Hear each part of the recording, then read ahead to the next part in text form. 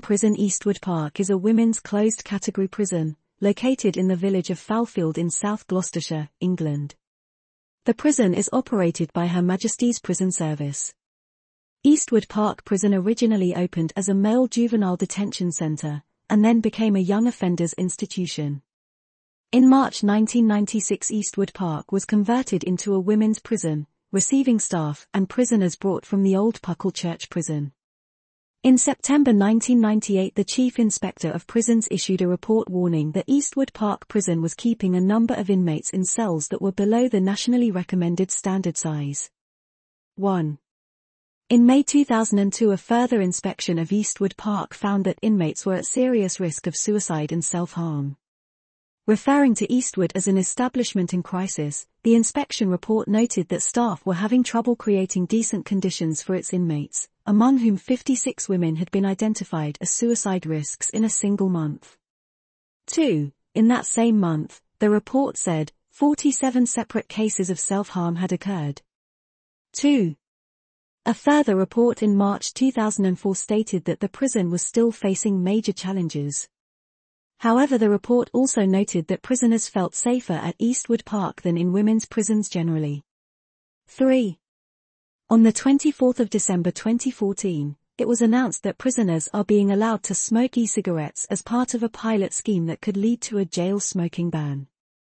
The e-cigarette brand, Bull, is available in the prison shop in the jail and in other prison shops in the men's prisons HMP Preston in Lancashire and HMP Stockton in Rutland. 4. In May 2016, Jessica Whitchurch killed herself in Eastwood Park Prison. Other prisoners had been bullying Whitchurch and goading her to take her own life. Prison officers did not challenge the other prisoners and failed to prevent the bullying.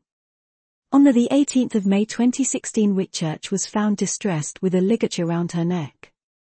Whitchurch was put under observation, but the observation was insufficient, and hours later Whitchurch was found unconscious with a ligature round her neck. She died later in hospital.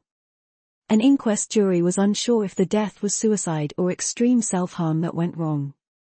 The jury found that Whitchurch received inadequate care by prison staff and there were organizational failings within the prison. 5. The prison today. Eastwood Park Prison offers vocational courses in cookery, diversity, salon services, manicure, preparation for work, drug and alcohol awareness and industrial cleaning. 6. The prison also offers employment with work-based qualifications.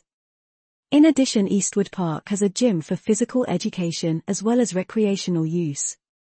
Prisoners also have access to a health bar where they can purchase various health and beauty products from waxing strips to tooth whitening products.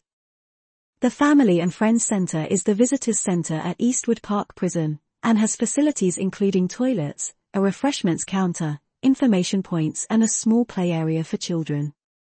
The prison, like many others, has a big issue around the concealment of tradable medicines such as pregabalin, quetiapine and gabapentin.